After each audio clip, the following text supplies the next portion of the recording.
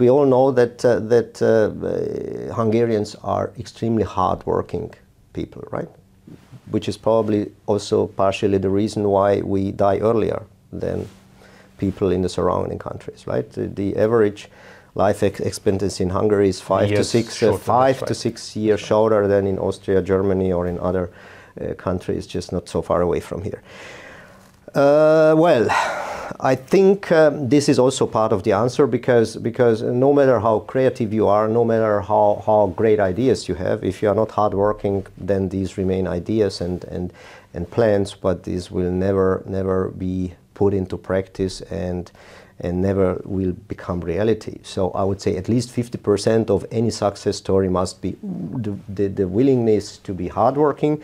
to be persistent, to have a great deal of perseverance, and the ability to kind of to survive setbacks, and